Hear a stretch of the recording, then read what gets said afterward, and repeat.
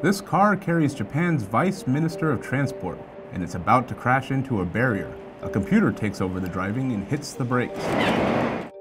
It's the kind of technology that's selling vehicles in Japan these days, more than cool design or raw horsepower.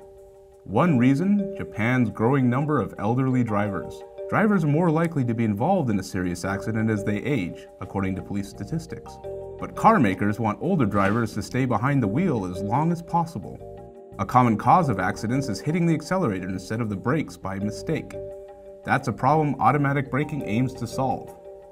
A local government in southern Japan is offering subsidies of about $270 to senior citizens who trade in their cars for one with self-driving technologies.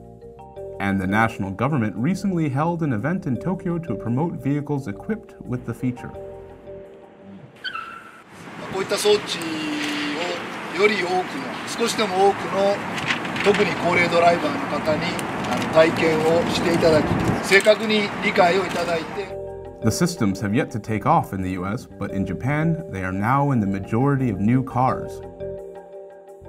高齢者とかの事故も減ってくれれば、人間の安全も確保できるので、すごいいい技術だなと思います。